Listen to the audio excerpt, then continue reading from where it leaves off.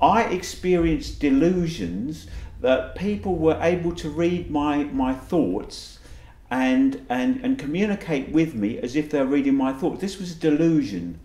And I made some serious errors in terms of my approach to people. I even lost a very good. I had a job as a computer network technician, and I lost the job because of the mental illness. So it has been a serious mental illness.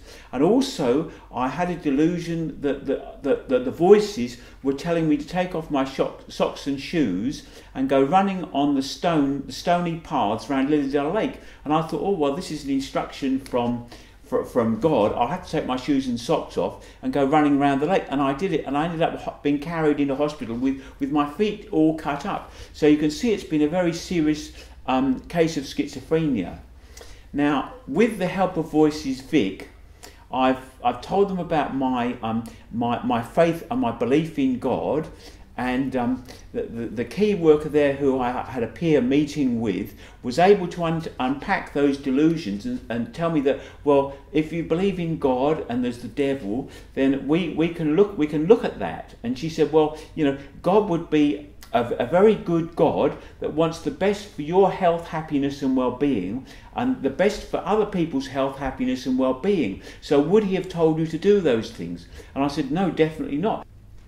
What I found is that through Voices Vic and other people like Rivendell and LifeWorks, to help and be helped is one of the most refined forms of love. To help and be helped is one of the most refined forms of love. To care and to share, to give and to forgive, and to flow and to grow, and to know more right and less wrong. Now, the key to that whole thing is to know more right and less wrong. Now, I'm helping my mother, who's going to be 90 next month, and I go round and cook her breakfast. Now, sometimes my mother will give me little instructions that are sort of a bit annoying, but I said, all right, Roland, just be tolerant, and she's a beautiful person, and to know more right about Mum, and share time with her and do her medication. I cook a breakfast every day. So with any relationship, there are things that are wrong and there are things that are right. But you can choose to know more right. With the people that have treated me with medication and a community treatment order, so I don't like some of the things they've done to me, but then they're trying to help me and they want the best from me. So to know more right about things. So coming back to my mother's kitchen, there I was in my mother's kitchen cooking her scrambled eggs for breakfast, whipping up the eggs, and then I felt something in the back of my shirt. I said, Roland, what's happened in the back of your shirt? And I put the hand into the back of my shirt, and I found a cardboard, one of these, in the back of my shirt. So I went to my Perspex friend and got him to make them up into Perspex. And I call it the crown of life and the shield against evil, and I believe it comes directly from the Creator. So I give it to people and tell them it's the crown of life and the shield against evil. So all those things that have happened to me with the delusions, I say, right, this is my shield against those delusions, and the crown of life is when I help people and when I'm helped. And also on my journey, I've made a collage over 30 years. Now this is a picture of the collage that I've made over 30 years.